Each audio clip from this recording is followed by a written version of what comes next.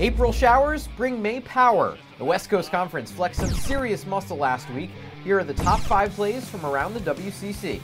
Number 5, great series between St. Mary's and Gonzaga. Sam Brown trying to get something going for the Zags, but Joey Fisk is having none of that. The great sliding catch as the Gales take 2 out of 3 in Spokane.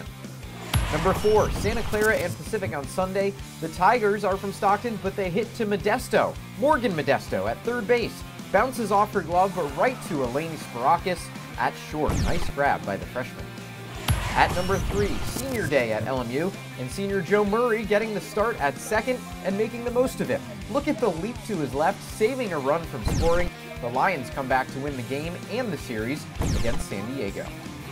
Speaking of, number 2, same series, but Friday, the Toreros down to their last strike. Pinch hitter Chris McCready has 5 hits on the season, no homers, but he sends a rope to right that clears the fence.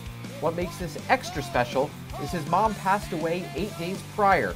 It was his first at-bat in 17 days. He said he had an angel on his shoulder. And at number 1, WCC Tennis Championships. The Pepperdine women cruise to their 5th straight title after beating Gonzaga 4-love. And the San Diego men, down 3-1 to Pepperdine, rally to steal the title from the Waves for the 4th straight season. It came down to senior Josh Page eking out a 3-set win, and on a hot day in Claremont, he welcomed this ice bath.